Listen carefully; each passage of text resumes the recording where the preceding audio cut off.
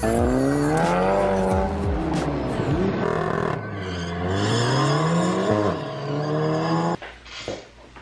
up, guys? This video isn't like the normal ones we usually have. I don't think I even talked to the camera once when I was in Albuquerque, but this is just clips like from the whole weekend. Most of it's racing. Like really, there was no street racing after the event. It was a little upsetting. I wound up leaving because there was a car show Sunday, the day after the drag racing big thing called Desert Fest. I was supposed to go to that, but I had to work Sunday night. I had to go in at midnight.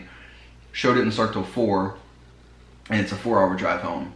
So do the math there. It wasn't smart for me to stay, and then I would have gone to work on no sleep and this and that. So I wound up leaving like 3 o'clock in the morning Saturday night, going home. But it was a great weekend, good time, great friends. Shout out to Ricky, letting me stay there and all that. His BMW's real nice. If you haven't been on my Instagram, you can check it out. You could have seen all the cool stuff from the weekend. Got to meet Kyle again from 1320, talked to him a little bit about his car. Sadly, his first race of the night, he broke out of his class. He was in the 10.0 class.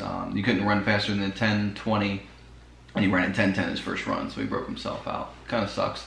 Wanted to see him run more, but you'll see in the clips, or at least the ones that weren't like test and tune between rounds or whatever, but you see that the number that's on the screens at the end of the track is the class. So suppose it says like 1020 or like 1140 or whatever, you can't go faster than that number, and that's how you stay competitive in those classes. So you go there, you do your test and tune, then you sign up for whatever class, and then they, like the day of, they draw a number and then they make it so it's not exactly 10.0 or exactly 11. They change it around so you can't just like dial your shit in like perfectly at like a 10.01 and just, you know, take the whole class that easily. So anyway, it was a great ass time. Next year I will definitely be entering the event.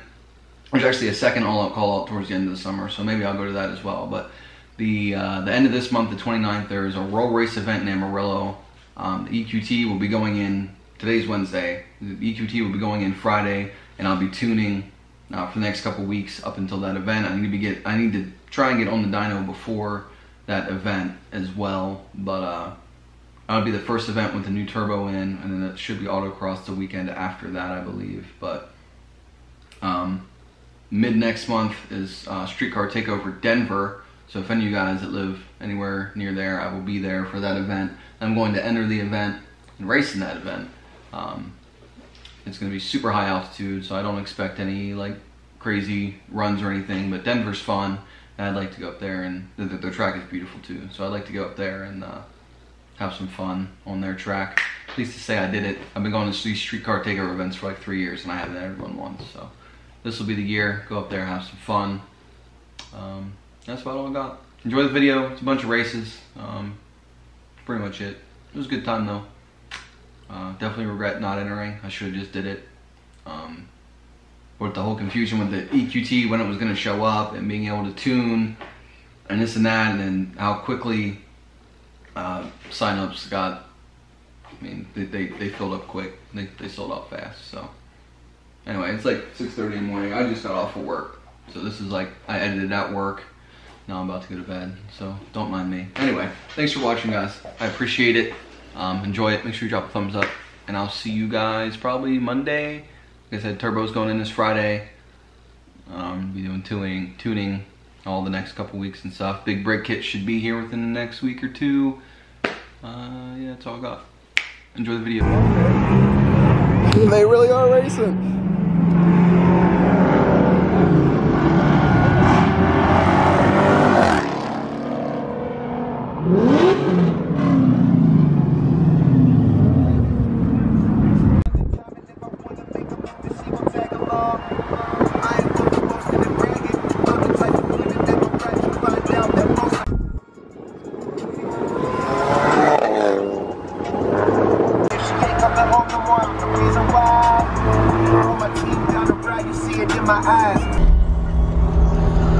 Mountains are so beautiful here. I love it.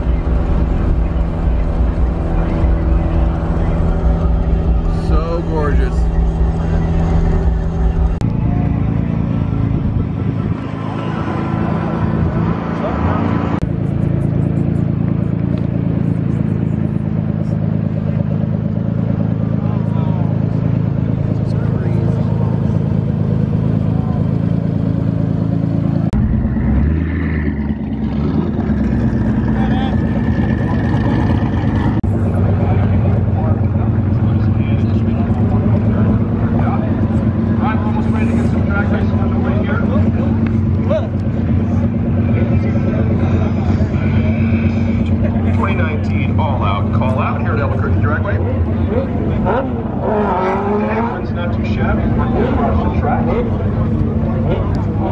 Arcantero Brewing Company Smoke Class.